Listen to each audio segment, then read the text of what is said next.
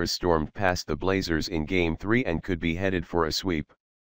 The Golden State Warriors had plenty of excuses to lose Saturday night's Game 3 of their first-round series against the Portland Trail Blazers. The West's No.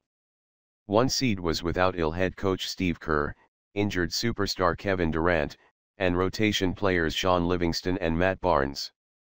The Blazers had season-changing center Jusuf Nurkic back in the starting lineup after missing the first 2 games of the playoffs and the last 2 weeks of the regular season with a leg fracture.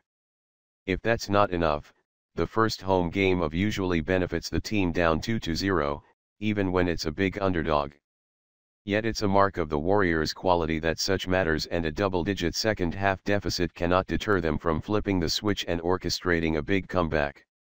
The Blazers got off to a very hot start at home and led 82-66 just before the midpoint of the third quarter, but the Warriors obliterated that lead in a matter of minutes and controlled the fourth en route to a 119-113 win.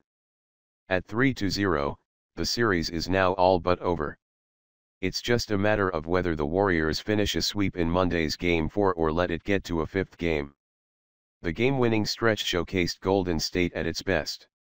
After shooting just 41.3% from the field and dishing out a mere 9 assists in the first half, the Warriors turned it on at both ends halfway through the third for a 19-1 run that changed the course of the game.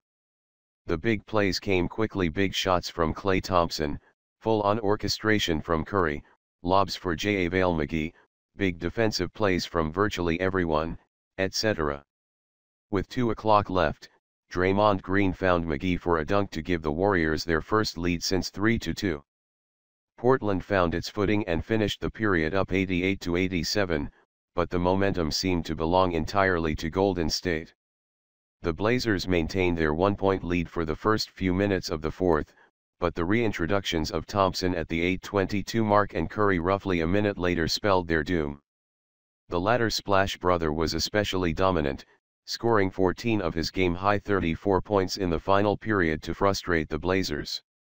He also put the game away for good with a 3-pointer in the final minute. However, it's too simple to say the Warriors finished off the Blazers because Curry dominated. Rather, it was a team effort in which he ended plenty of plays with buckets. The Warriors forced the willing Blazers into bad shots, grabbed numerous offensive rebounds to sustain possessions, and looked comfortable through it all. Missing a transformational superstar, 2 key reserves, and one of the league's best head coaches wasn't going to stop them. They're experienced enough to know how to handle these situations and thrived. The Blazers haven't figured out how to excel in the same moments. As in Game 1, Damian Lillard, 31 points, and C.J. McCollum, 32 points, put up big numbers and paced the Portland attack in the first half. Excellent shooting from beyond the arc, 8 of 13 in the first half, helped expand the margin, and the Blazers looked headed for a competent victory spurred along by the return of Nurkic, who labored through his 17 minutes in a valiant but limited effort. The problem for the Blazers is a familiar one: when the shots aren't going down, they look like they're rushing through possessions in search of the first available shot.